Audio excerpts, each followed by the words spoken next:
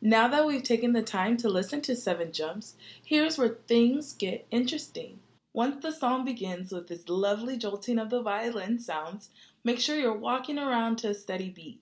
After the first section is finished, then comes our pizzicato and arco sounds. We are going to move and groove to the pizzicato, the short sounds, and the arco, the long sounds, the violin makes. Whenever you hear the violin make a long sound, instead of showing the long sound, you're going to freeze in place. Whenever you hear the violin make those short pizzicato sounds, you're going to go ahead and make a quick.